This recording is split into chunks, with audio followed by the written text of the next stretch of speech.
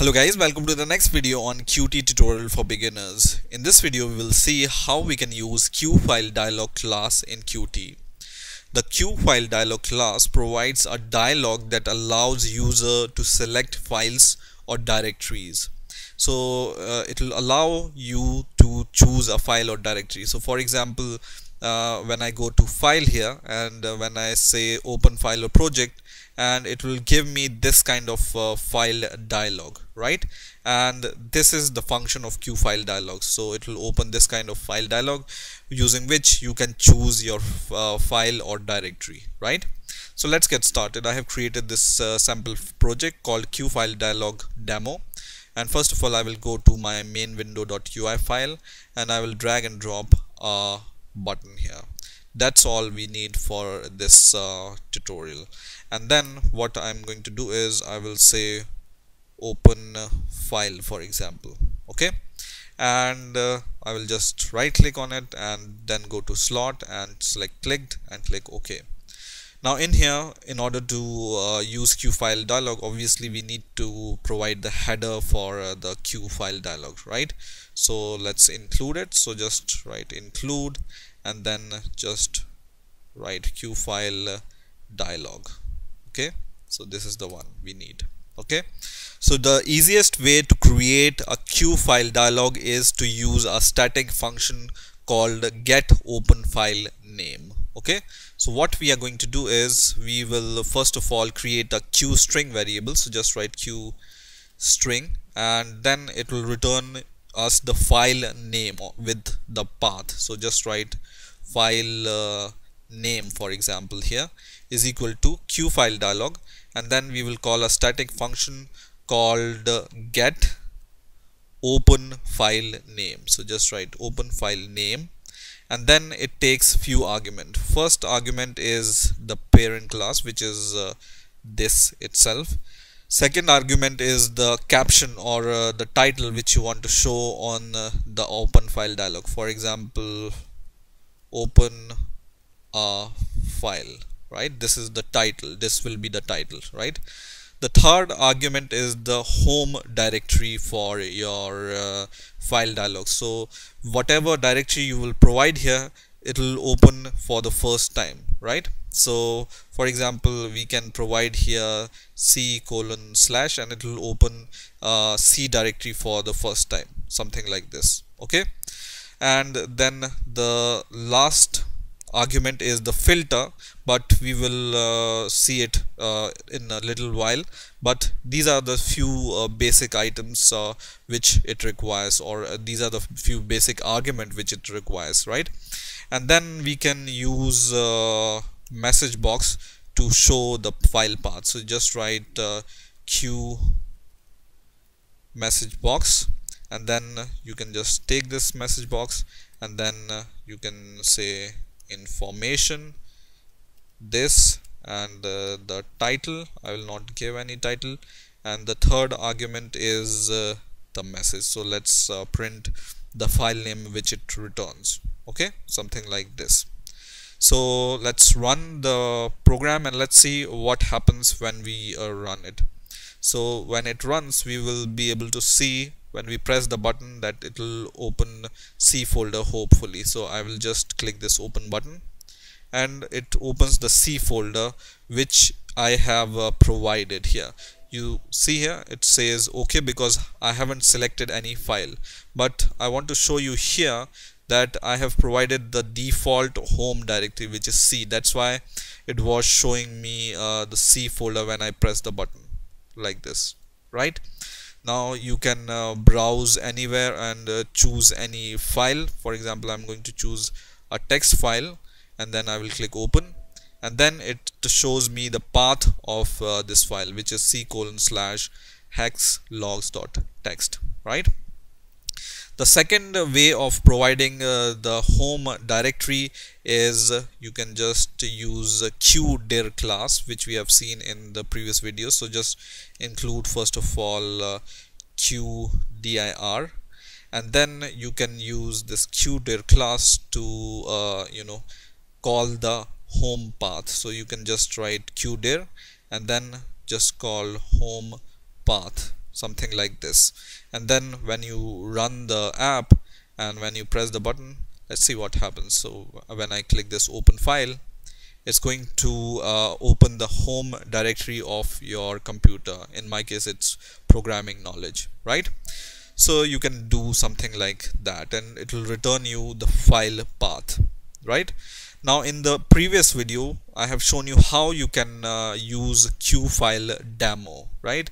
And I have shown you how you can create a file and write into it, and how you can read a file. Okay, so I will go to that example now, which I have shown you in the previous video. So if you don't know how I have created this QFile demo, you can see the last video. Okay, and in here, for example, I will just choose it as a active project. So just right click on it and set it as an active project. And when I run it, I will show you once again what I have done in the last video. So when I click read here, it's going to read the file which I have provided by default here. So in here, in the main window.cpp file, I was providing this static path here.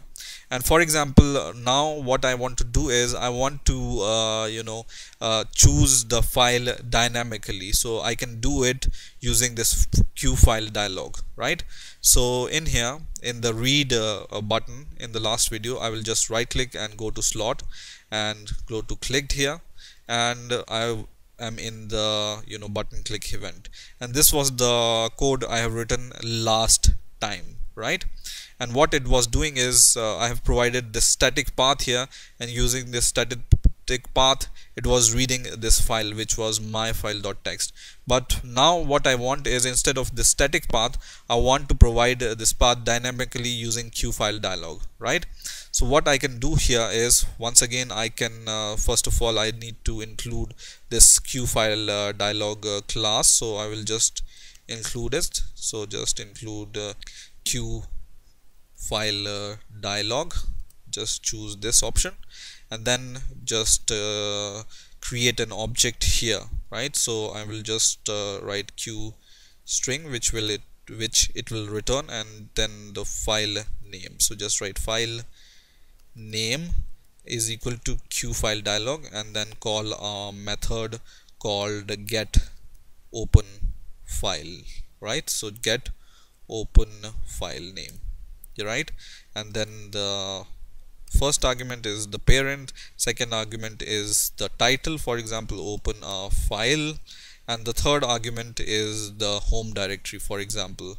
So I will just choose for example the C directory once again. So I will just choose C directory, C:/ something like this, right?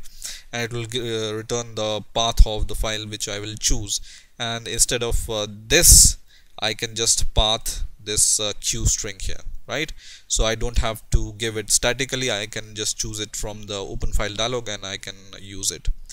Now when I run the program, and once it's running, and when I click this read button here, it will give me this kind of interface, and whatever file I will choose here, it will read it. So for example, I will choose this hexlog.txt file, and I will click open, and it reads this file, the content of this file, right?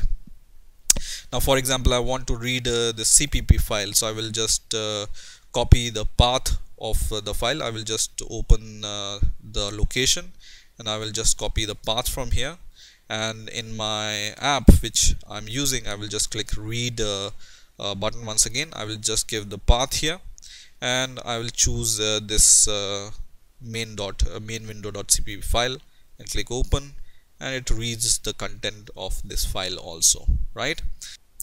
Now one last thing I want to show here is the filter argument. So when I click this read button, you can see there is no filter provided here. For example, I want to just show the user the text file, or only the PDF files, or only the image files, right? So how we can apply the filter, let's see.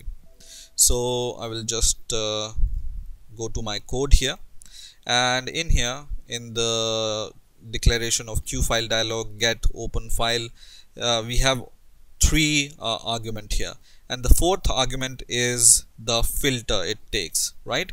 So what I'm going to do is I'm going to define a Q string once again. So just define a Q string, and I will name it as filter, for example. Okay, and here you can provide different kind of filters to your QFileDialog. So for example, first filter you want to provide is all files, so I will just say all files, and then you just need to give a bracket, and in the bracket you just need to give the wildcard extension which you want to show.